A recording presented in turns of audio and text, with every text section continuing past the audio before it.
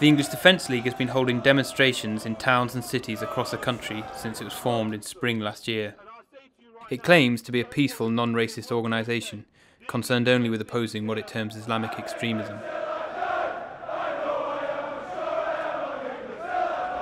But over the past 12 months, many of its demonstrations have been marred by racism and violence. So the EDL are billing this as the big one, and I think that's really quite offensive, you know, that they want to say that this is a good place to come for a bun fight, and they think there's going to be trouble, so that's why they want to come here. So that'd be one of the reasons I'm concerned, because I think it's very hard for a city to recover from the sort of things that have happened. You know, the riots set us back for a long time. I think it took a lot of time to build some trust, to rebuild some of the damage that was done.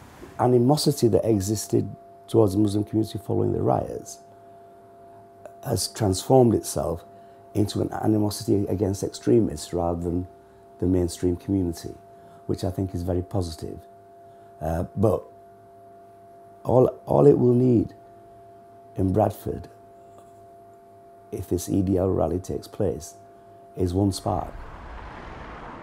Oak Lane was the scene of some of the worst rioting in 2001. Kumar Zuman has had a shop there since 1998. We have been working hard to get the community back to where it was, but I mean, what's happening with this EDL who's going to come down, it's just going to mess it all up again. You know, we have a very mixed community. It's ethnically mixed, it's mixed in terms of socio-economics, it's mixed in terms of geography, and you know, therefore there will always be tensions in any community, and we don't want anybody to come in and try and use what tensions there are against us. We are looking to remove those tensions, not to increase them. I'm from the Buttshaw estate, which is primarily a white working class area, but in the past 10 years or so it's become a lot more mixed.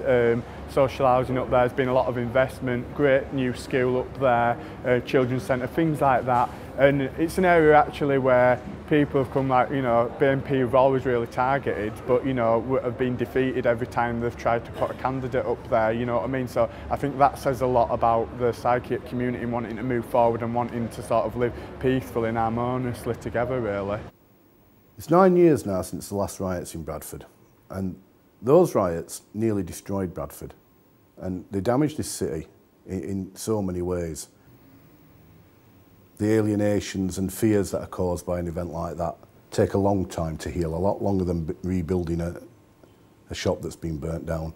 And if you actually speak to random Bradfordians, they're very, very protective of the city of Bradford, and they're actually proud of it and the massive strides it's made in coming forward.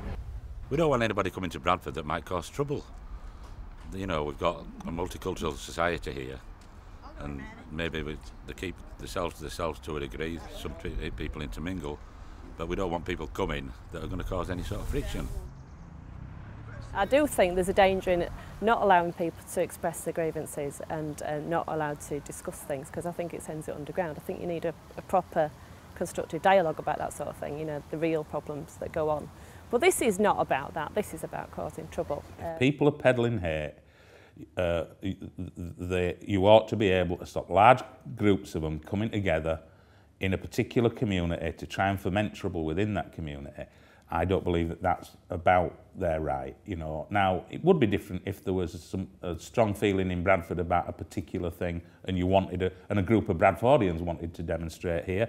I wouldn't still want a far-right demonstration, but I think there would be more legitimacy in it, and I think you'd have to be really careful. But these aren't people from Bradford, these are people from outside. You've got to draw a line on this. If you don't draw a line here in Bradford, the big one, with what's at stake, then when's it going to stop, really?